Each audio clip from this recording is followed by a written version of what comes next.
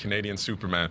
Let's head back to Facebook. Thank you guys for watching out there. We got another question, Mike? We do. It's from Brian, and he asks... Brian Price? No, yeah, that would be great if it was Brian Price. It's from someone named Brian Barry, and he asks, who's a player, in our opinions here, that we should watch this year? Who should we keep an eye on? John, we'll start with you.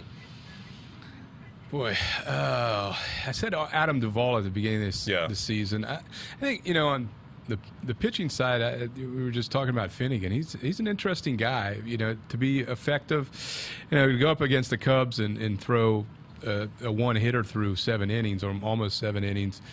That's pretty impressive. And, he obviously was a very talented guy pitching in the World Series the same year he was drafted. So, they may have something with this guy.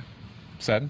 Yeah, I'm still liking Suarez. I think he's going to do an excellent job at third. I think he's showing flashes already there, but I got my eye on him. I see him almost being the MVP of this team. Mike? I got to go with what John said first, and that's Duvall. I mean, Duvall's really impressed me, both with the bat. I mean, he's hitting close to 300. He hit a home run yesterday. But also, this is a guy who never played the outfield until the tail end of last year, and he's looked really good at the games that I've been at or watched on TV in terms of his defense. I mean, he made that amazing throw where he threw someone out at the plate. He's had a couple of great diving catches, and he hasn't looked lost, which at the tail end of last year when I saw him play a game, I was like, oh, man, this guy's never going to be a left fielder. And left field's like your weakest position on defense.